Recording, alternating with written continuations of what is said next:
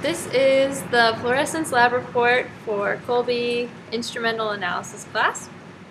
And in this lab, we wanted to measure the decay kinetics of the fluorescence of quinine sulfate and water solutions and the physical processes that affect the lifetime of quinine sulfate. We added chloride ion in order to test to see how the fluorescence was or was not quenched and to calculate the rate constant. The first step of this experiment was to take an absorbance spectrum of our unquenched quinine sulfate sample. We used an ocean optic spectrometer, and our absorbance peaks are right here between 400 and 300. The second step of this experiment was to measure the emission spectra of quinine sulfate. We used a quantum master instrument from PTI with a pulse nano LED as an excitation source instead of a laser. As this spectra shows, our quinine sulfate emits right here at around 450 nanometers.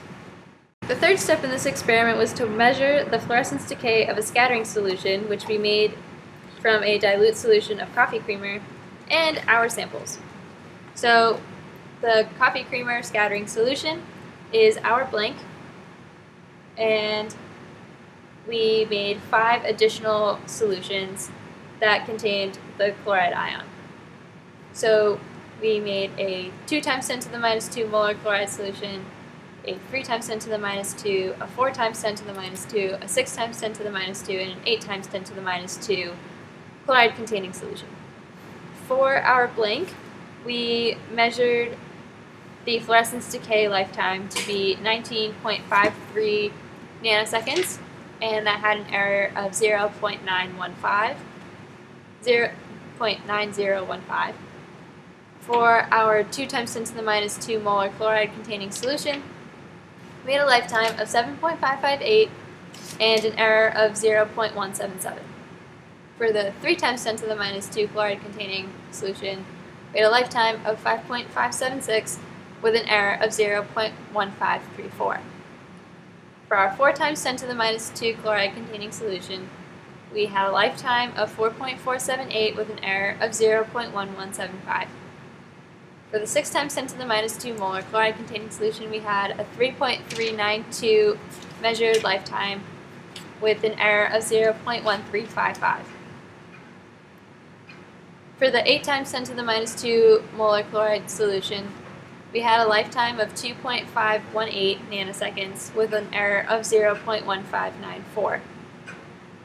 To be able to calculate the rate constants, or to get to a value of KQ, we needed to calculate KF. And to do so, we divided 0.692, which is the half-life, by our lifetime in nanoseconds. So our KF for the blank was 0.035433, and our next solution had a KF of 0.0915. Our third solution had a KF of 0.124.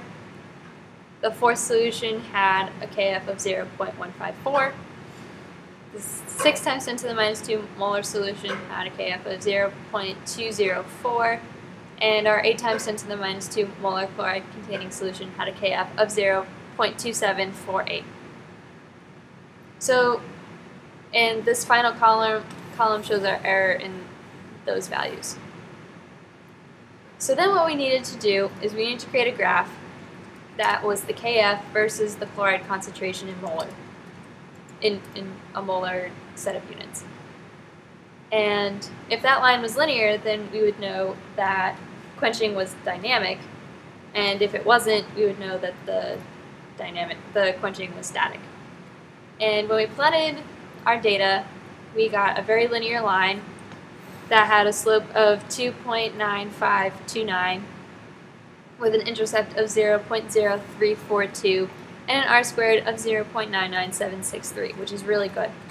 So we can conclude from this data that quenching is dynamic. So our slope is 2.95288.795, which is listed over here with more significant figures than what's on the graph. And in order to find out what KQ actually is, we needed to multiply this value by 1 times 10 to the 9. And so we get 2.95 times 10 to the 9 as our KQ. We also needed to change the error that we had in the slope to match our new value that we had to multiply by 1 times 10 to the 9. So we did the same thing with the error to get an error of 7.2 times 10 to the 7.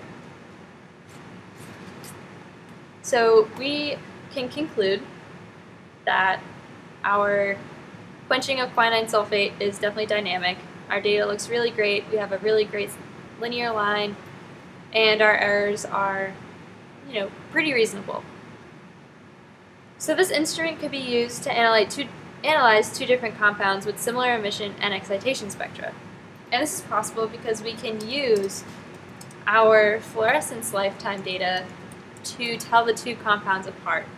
So we could perform a lifetime experiment with different concentrations of quenching agents and see if they have static or dynamic quenching behaviors, or we could just see if different fluorescence lifetimes came up, or we could run any number of experiments to analyze our compounds instead of just using their emission and excitation spectra, which would be incredibly similar. So fluorescence lifetimes would definitely give us something concrete and differentiating between the two. In the instrument that we use to do all of our analysis, we used a 310 nanometer pulse diode to excite the sample, even though the maximum excitation wavelength is 350 nanometers. We can actually do this because a 310 nanometer pulse diode is higher in energy than 350 nanometers. And by using a higher energy, we can give it enough energy to excite the molecule without having to worry about hovering around that 350 nanometer mark, where some molecules would enter the excited state and others would not, or not enough electrons would get into that excited state to give us really good fluorescence data. So it's actually better that we use a 310 nanometer wavelength. Now if we ran this experiment was run at 25 degrees C roughly, at room temperature, and we have really high rate constants. If we ran the entire experiment at 5 degrees C, then we would notice a decrease in how fast the reaction would run, and therefore all of our rate constants would be significantly lower. This is because at room temperature, we give the molecule some extra thermal energy that helps get them into the excited state that we want them to be in, and then they'll fluoresce more consistently.